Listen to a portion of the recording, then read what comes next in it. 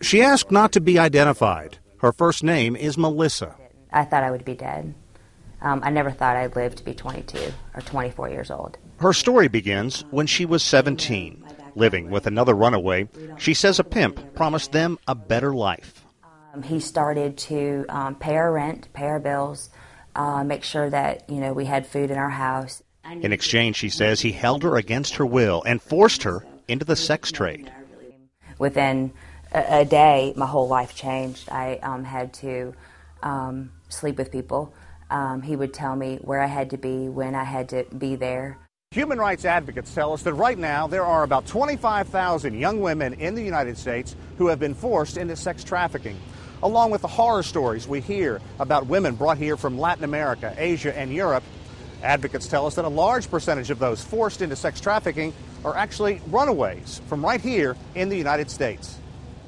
Melissa's story fits the profile. Trying to escape a broken home, she says she was sexually abused at a young age. Pimps prey on women like her. Our girls are at risk. Louis C. DeBaca is the U.S. ambassador at large fighting human trafficking.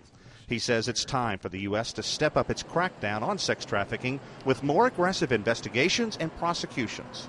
It's a problem that's happening right here, and it's happening to people's daughters, it's happening to people's nieces, nephews, grandchildren, and it's plaguing every community in the United States. For Melissa, she says she was held captive by intimidation, fear, and physical abuse. I was too scared to do anything, to leave or to go anywhere. I had no money, I had nothing, so, they were all that I had. It's the same story over and over. The pimps almost have a handbook, the traffickers, as to how to catch a girl, is the term. And they'll try this on 10 or 20 girls and only maybe get one that'll fall for it. But it's that one that becomes the victim of sex trafficking. Melissa says it was an arrest for a traffic violation that eventually saved her life.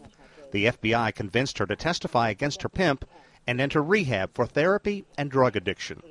She's now married and hopes to start a family, something she once could not have imagined.